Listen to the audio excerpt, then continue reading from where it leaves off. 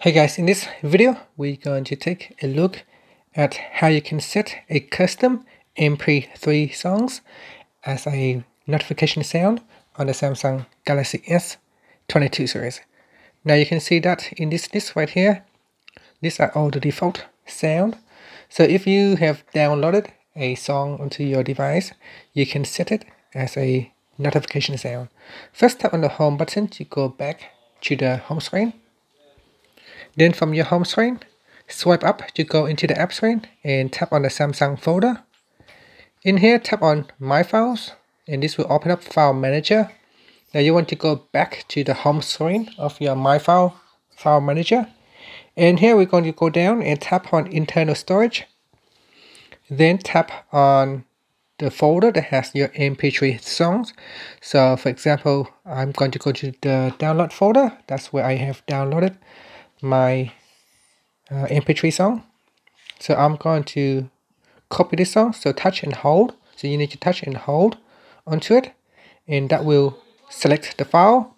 Then tap on copy, and now we need to tap on the home button at the top, and we tap on internal storage. Then we go down and tap on the notifications folder. Now if you do not have the notifications folder, you can create the folder by tapping on the menu key at the top here, and then tap on create folder. Then you give a name called notifications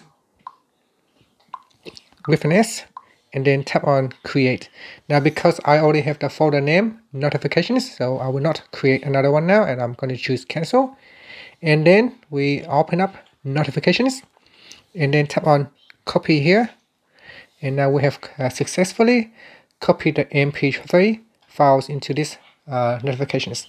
Now you can copy more than one file. If you have 5 different MP3 songs, you can copy them all into here, and that means you have 5 additional notifications ringtone sound. Alright, so now tap on the home button to go back to the home screen, and from the home screen, swipe down at the top and tap on the settings icon. Next in here, we're going to tap on sounds and vibration, then tap on notification sound. Next, tap on a SIM card that you want to change the sound, and go down the list here, and you should be able to see a new song. So you can see a new song here, Spring in My Step.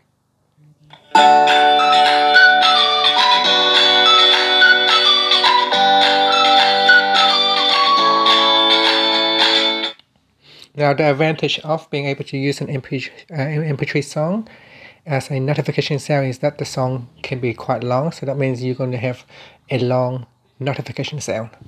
And that's it. So that's how you can set a custom notification sound for your Samsung Galaxy S22 series. Thank you for watching this video. Please subscribe to my channel for more videos.